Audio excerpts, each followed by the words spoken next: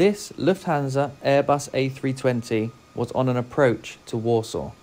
They were informed there was severe wind shear on that approach, and they decided to continue. What they didn't know is there was a weather front coming past the aerodrome, which was about to cause some major variations to the wind.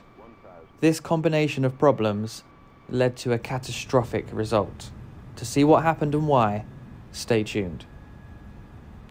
This is the story of Lufthansa Flight 2904. It was an Airbus A320 flying from Frankfurt to Warsaw on the 14th of September 1993.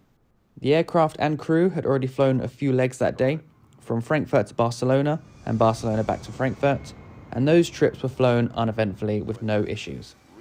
So for this leg from Frankfurt to Warsaw, there were 2 pilots, 4 cabin crew, and 64 passengers on board. For the pilots, the pilot in the left-hand seat was an A320 captain. He was 47 years old, and his total flying hours were 12,778 hours, with 1,440 hours on the Airbus A320. For the duration of this flight, he would be the pilot flying, and he was also under a test as he had not flown for the previous 90 days. The pilot in the right-hand seat was also an A320 captain and also an instructor who would be carrying out the testing for the duration of this trip. They were going to be the pilot not flying and was also 47 years old. Their total flying hours was 11,361, and their total hours on type was 1,595 hours. So the crews received all their pre-flight paperwork, including weather information for Warsaw, and boarded the aircraft along with the passengers, and then commenced the start-up, taxi, and then eventually takeoff en route to Warsaw. It's worth noting at this point that there was a weather front passing through Warsaw during the time the aircraft was airborne. This was expected to bring potentially some thunderstorms with it and a bit of low cloud, but at the time of takeoff, the information they had received was still well within limits and well within the legal parameters for them to continue. So I'll just put up here the forecast that they received, and it might look just like a jumble of letters and numbers to you, but I'll just run through it quickly just so you understand exactly what it means. So the first part is the time in which the forecast was received. Moving to the right of that, 17005 MPS. That is the wind direction and speed. So the wind is coming from 170 and it's 5 meters per second. The next number, the 4 nines, means that that's the visibility. So visibility, if it's 4 nines, is 10 kilometers or above. The next part, BKN is 030, which means broken at 3,000 feet, and that's referring to the cloud base. So very roughly, in terms of broken, what that actually means is over the top of an aerodrome, there's an imagined circle, and that's split into 8 sectors. And depending on how much of those sectors are filled up with cloud, will depend on whether the cloud base is few, scattered, broken, or overcast. So the next part says tempo, which means temporarily. So at 1521, it's temporarily becoming 6,000 meters of visibility. SH and RA means showers and rain. Broken at 2,000 feet. And the CB at the end is referring to cumulonimbus clouds, which are clouds that are usually associated with thunderstorms. And then after that, it says prob 30. So this is referring to there being a 30% chance of there being what it says here, TS, and that stands for thunderstorms. And then lastly, it says becoming, so the weather will become, from 2124, 4,000 meters visibility. RA stands for rain, and then overcast at 1,500 feet. So there's quite a lot to take in there, but basically all it's saying is at 1524, the weather is quite nice. There's going to temporarily be some showers and rain, and the cloud base is going to lower, with the probability of there being a few thunderstorms, and then it's becoming, towards the evening, a little bit worse, with less visibility and a lower cloud base. But the main reason why I bring this up and why I think this is important for this incident is there's only one mention of the wind, direction and speed in this forecast, and that becomes very important when this crew reaches Warsaw. So at 14:27 UTC, they took off from Frankfurt on their way to Warsaw. They then climbed to flight level 330 and continued to cruise on their way into Polish airspace. As they started to get closer to Warsaw, they then listened in for the updated weather information on the Automatic Terminal Information System, or ATIS for short.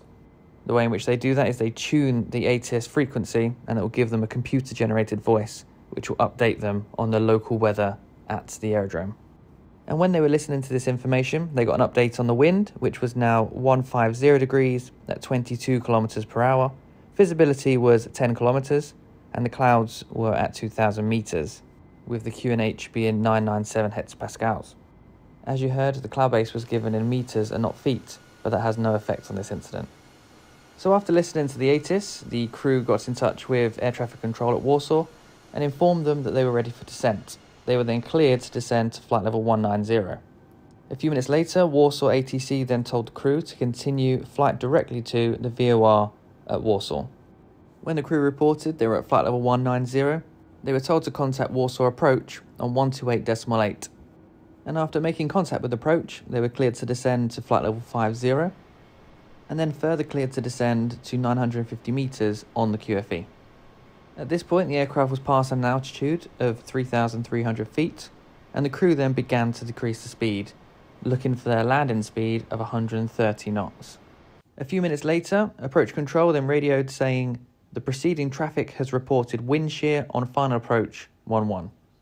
The crew of Lufthansa 2904 heard this transmission and then had a discussion about the procedures that need to put in place for wind shear on the approach. They then decided between them that they would increase their landing speed by 20 knots, aiming to achieve 150 knots at the threshold.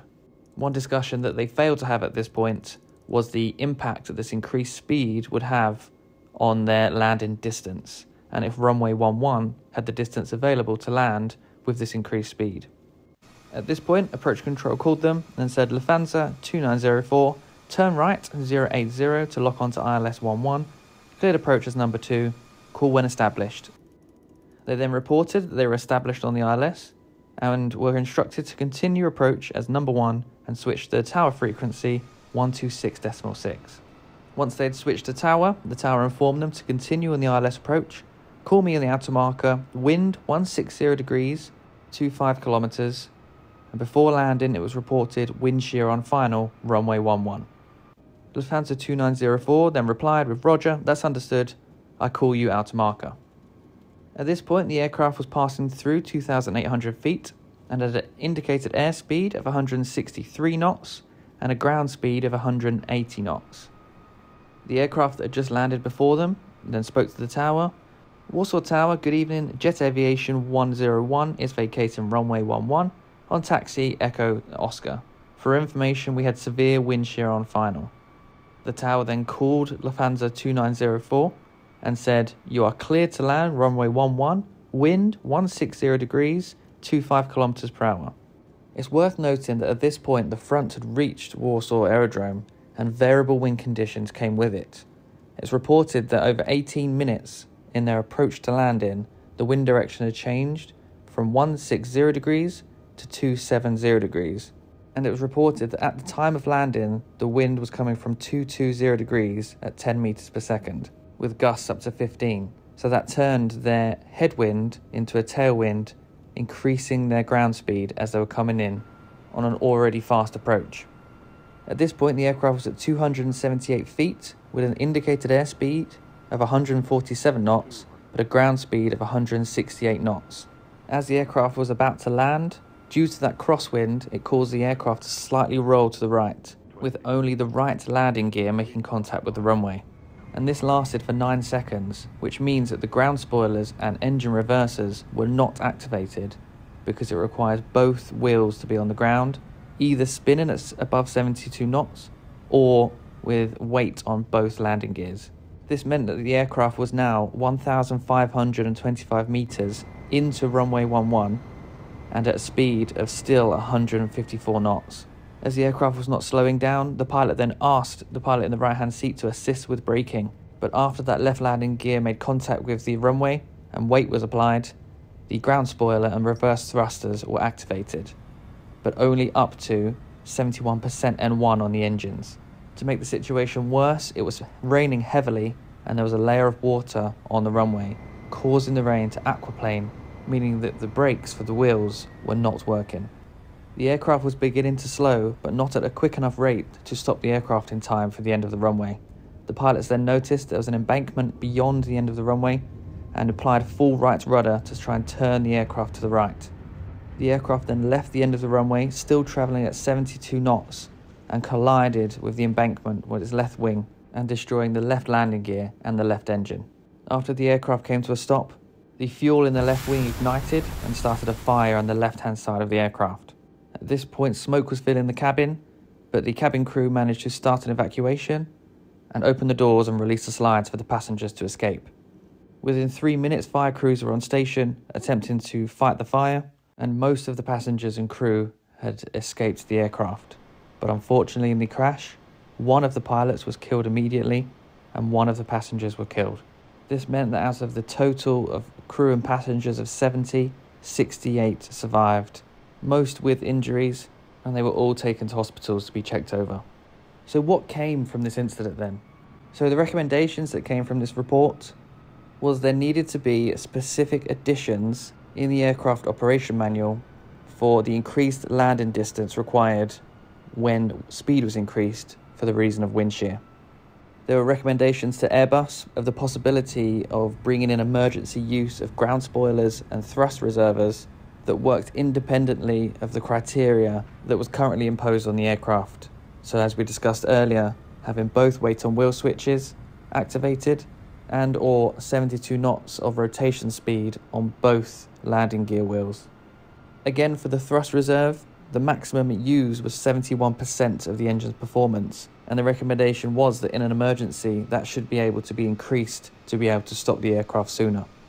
And for the Polish civil aviation authorities, their system of collecting and distributing meteorological information needed to be adapted to match the ICAO convention. And also specifically to the Warsaw aerodrome is that the embankment at the end of runway 11 needed to be described in the AIP for Poland. But another interesting incident nevertheless that the aviation industry has definitely learnt from.